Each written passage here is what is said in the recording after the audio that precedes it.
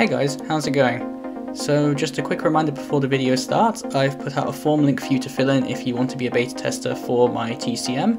I don't quite know when the beta program will go live. It's when I finish assembling all these boards and get everything ordered, but I'll let you guys know in another video when that happens.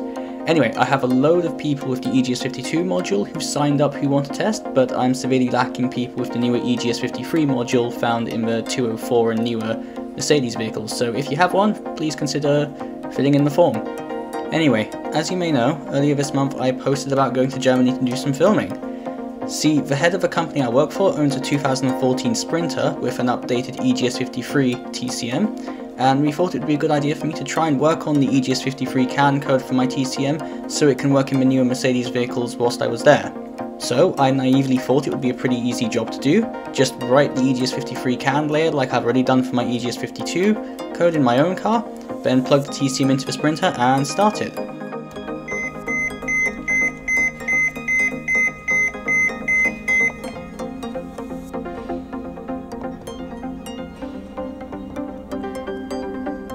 So at this point we cut the cameras and spent the entire rest of the day debugging why it wasn't working as I thought it should do.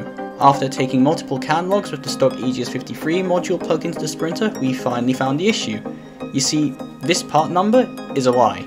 You see, even though the module in the vehicle was marked as EGS53, the physical PCB is indeed that of an EGS53 module compared to EGS52. However, the software running on this EGS53 module is actually designed to be compatible with the older EGS52 CAN network. It seems the transport sector of Mercedes simply uses hand-me-down parts from their passenger vehicles division. After we realised this, and flashed the EGS52 code on my controller, it did work as expected, but unfortunately there was no light and it was very late in the day, so I didn't film any of that. So, with that disappointing day out of the way, when I arrived back in England I went straight back to work on the TCM in my car, as well as purchasing a Mazda RX-8 with the help of a friend. Expect to see that car on the channel sometime soon. Maybe I'll do some electronic modifications to it or some hacking, I don't quite know yet. Anyway, the first thing to do was to enable the torque converter lockup, as this will drastically increase the fuel economy of the vehicle, as when the converter is locked up, the engine now has a direct connection to the input shaft of the gearbox, rather than it having to spin the turbine of the torque converter using only fluid, which is great for torque, but horrible for fuel economy. However, it is actually quite hard to lock the torque converter up correctly. See, an automatic is supposed to feel smooth when the clutch is engaged. The clutch engagement happens hydraulically by activating this torque converter solenoid, which in turn moves this valve in the valve body of the gearbox, which then sends main line pressure to the torque converter clutch. The pressure is regulated by pulsing the torque converter solenoid around 100 Hz. This in turn moves this valve back and forth very quickly, which regulates the line pressure being sent to the clutch. Due to this, the current torque converter lockup code starts at 9% and then slowly ramps up the PWM signal until it notices the slip between the engine and the input of the gearbox is less than 200 RPM, at which point it assumes it is locked up. By design, this gearbox does not fully lock up the torque converter, as this would transfer engine vibrations to the rest of the car, making for an uncomfortable ride at low engine speeds. One unique part of this is that unlike a manual gearbox, the clutch can be applied during gear changes. This keeps the engine and input shaft synchronized so that the engine doesn't suddenly increase in speed during gear shifts. With this implemented, I went for a test drive to see how the gearbox performs.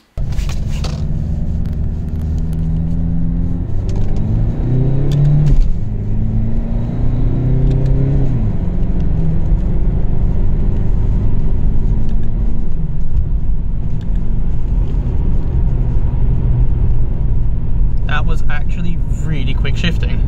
As you can see from this, the gear shifts definitely look a lot more clean when compared to the previous attempt when the torque converter was unlocked during gear shifts.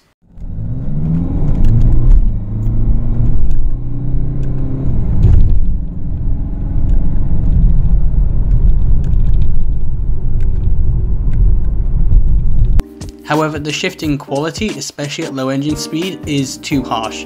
So rather than wreck my gearbox, I started work on a better pressure management system for gear changes. This is because currently the shift pressure the gearbox uses are one static value for each gear change. However, this is far from optimal. You see, there are many factors that my TCM should take into account for it to decide how much pressure to give to a clutch pack during the gear changes. Just to name a few: 1. The engine and input shaft speed. The faster the rotation of the input shaft or the engine, the higher the mainline pressure of the gearbox, as the fluid pump is being driven faster. 2. The temperature of the fluid in the gearbox. As the fluid in the gearbox warms up, it becomes thinner, meaning it flows faster in the channels in the valve body and gearbox. 3. The load on the input shaft. At higher engine loads, it will take more pressure to move the clutches inside the gearbox. Recapping on how the gearbox works, my TCM has to control these two pressure regulatory solenoids in the valve body. This one dictates the firmness of each shift, and this one dictates the speed of each shift. As these solenoids are given more current by my TCM, they open up more and the pressure to the clutches in the gearbox is actually reduced, meaning a lower PWM value for my controller gives a higher pressure in the gearbox. So I ended up building an algorithm which uses 3 tables to look up the correct PWM value to send to the SPC and MPC solenoids. Firstly, the algorithm looks at the current load demand on the gearbox and then selects the pressure to use. Then this pressure reading is multiplied by a number which is selected based on the current engine speed. Finally, this number is then modified again by a multiplier chosen based on the temperature of the gearbox fluid. Next, I modified the shifting algorithm itself to constantly monitor the ratio of the gearbox and automatically end the shift sequence once the gear shift has actually been completed. In its current state, the gearbox holds the shift solenoids open for a fixed period of time, which is not good for the solenoids as this can lead to burning them out. Now, in order to easily monitor the progress of gear changes whilst test driving, I did some clever CAN manipulation of my TCM so that I get an upshift or downshift indicator on the instrument cluster during gear changes, which then resumes back to showing the current gear number once the shift has completed. Then, a few days later, I had a crazy idea. Guys, a thought just occurred to me, which is that whilst I'm driving and testing, I'm always having to glance over here at my laptop, which is having log view from my TCM, to check if it's shifting or not. Now, I don't know about you, but that seems a bit unsafe because I'm constantly having to look from here to back here again. But a thought occurred to me, which is that I've got this display here, and I think I could maybe do something with this so that I don't have to keep glancing here anymore. One eternity later. Now, just like that, we have my head unit over here, and if I swipe to the right of the fuel consumption and power page, I now have this very nice display which shows me the gearbox as well as which clutch packs in it are applied using the red.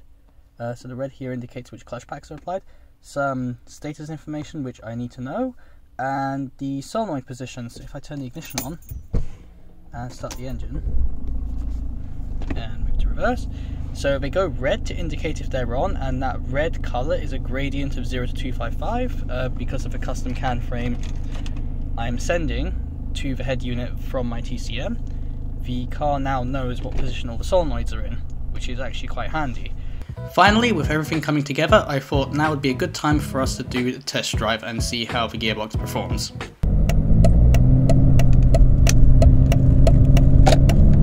Okay, 1 to 2. Jeez. 2 to 3. Okay, that was actually quite nice. 3 to 4.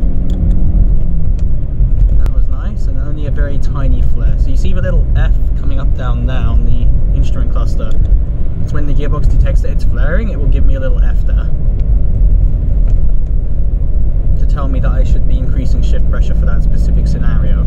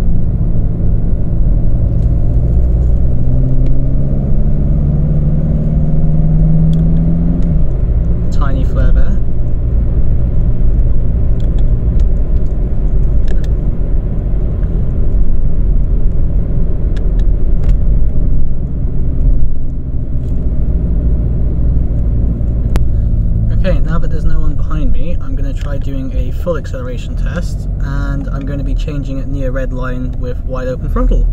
Let's see how that goes.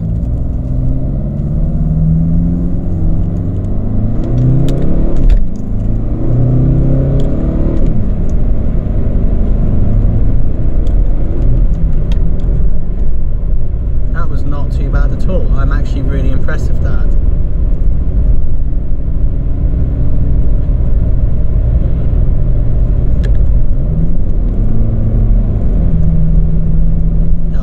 Locking up. Nice.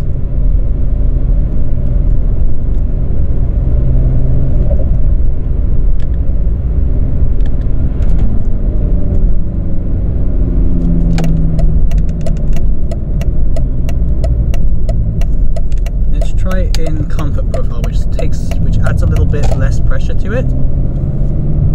So if I try going 3 to 4, it should be a little smoother. That was very nice. And now we are stuck in traffic, so I'll have to skip here.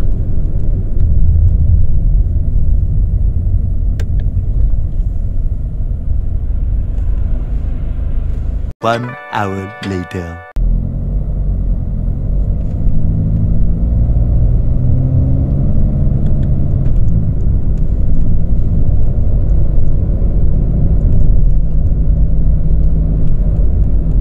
Okay, so we're now out of the traffic.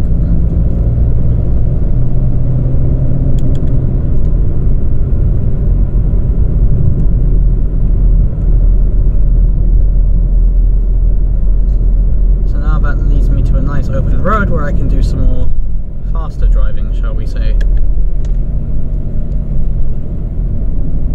And this time we're doing it in comfort mode rather than the agility profile, so it should be a little smoother than normal than how it was before.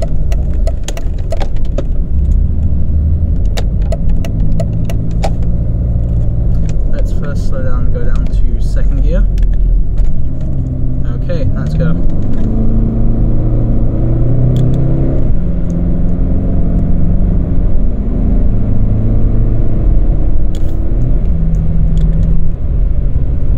Again, almost no flaring. But yeah, it's definitely smoother than using the other agility profile, so I'm really happy with this. We're getting there.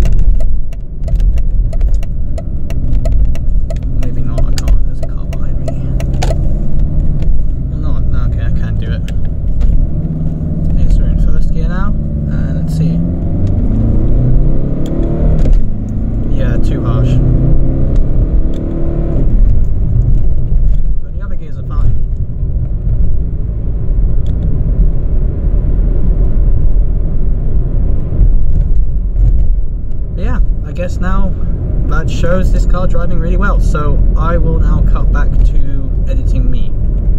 So I was personally super impressed with that first test drive of my new map system, although there are still definitely improvements to be made, as you may have seen in that video. In the next part of this series I'll be adding automated adaptation to perfect every shift the car does, as well as the initial automatic code and behaviour for each profile on the TCM. I hope you all enjoyed that part of my custom TCM series, and I'll see you all next time. Goodbye.